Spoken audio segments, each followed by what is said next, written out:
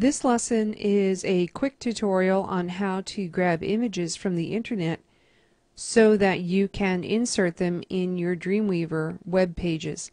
Now, I have already gone ahead and navigated to the internet at www.google.com. From there, I've clicked on images, and here I am at Google's search area for images. Keep in mind that most of these images are not owned by Google, and when you give credit or citation to the images, it is not going to be to Google. In my search criteria, I'm going to type in NASA, and I'm going to go for the space shuttle as an example here. And here are some of the mere 8 million web results that I've gotten here. The one I would like to take a look at and play with is this one. I like it because it's coming from wikimedia.org, and that is a site that has open licensing, and I'm pretty sure that the image is going to be fine to use.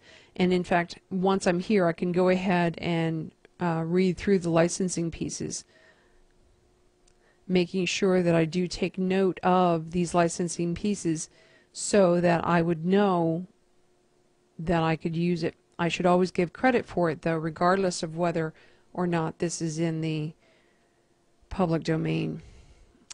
In any case, this is the image itself. It's actually quite large, and much larger than I would probably ever want to use, but regardless of that, I'm going to go ahead and click on it one more time and get the super giant version of it.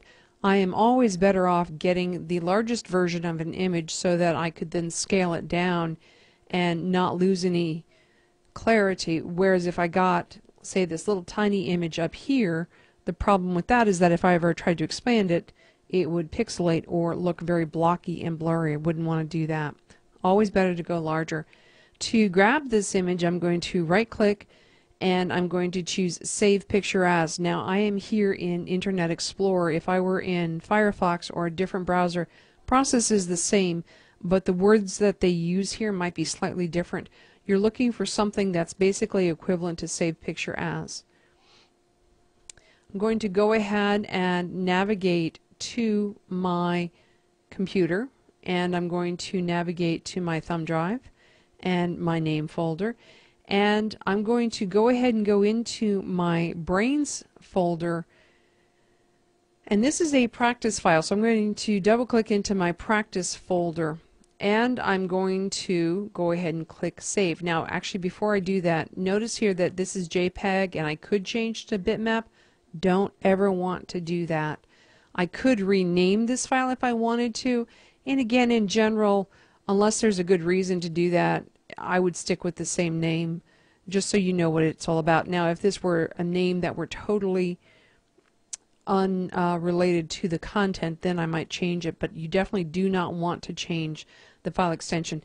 The other thing you must remember is you cannot have spaces in file names on images. Spaces are deadly in general, but particularly so on images. I'm going to go ahead and click on Save, and that's the process of grabbing an image off of the internet. Now, I'm not going to grab any more regular images. I am going to show you how to grab another type of image that will be used as a background. Now, the process is exactly the same, but I do want to just give you another example. I am at a website called backgroundcity.com, and I can choose any of the categories that they have here, and I'm going to go ahead and choose lines and graphs just for the sake of it. Now, these are actually going to be pretty harsh on the eyes, but for our sample that's going to be fine. I am going to choose a dark blue, and as I click on it, I can see that these are the color pieces that set against it, and it does help in that regard to see what it's going to look like again against my text so that I can plan for my color patterns. If we read the directions, it says right click anywhere on the background of this page to save the image to your computer, and that is what I'm going to do. I'm going to right click. Now, notice this time it doesn't say Save Picture As, and that's because we're not actually clicked onto a picture, but rather it says Save Background As. going to go ahead and do that. And I'm going to once again navigate into my computer and over to my thumb drive and into my brains and into my practice. Now, one of the things I like to do when I'm naming a file specifically for a background is I like to put in BKG or even just BG, that might even be shorter, to indicate to me later on, because this file doesn't make a lot of sense to me, but this is to indicate to me later on that this is indeed a file that would function as a background.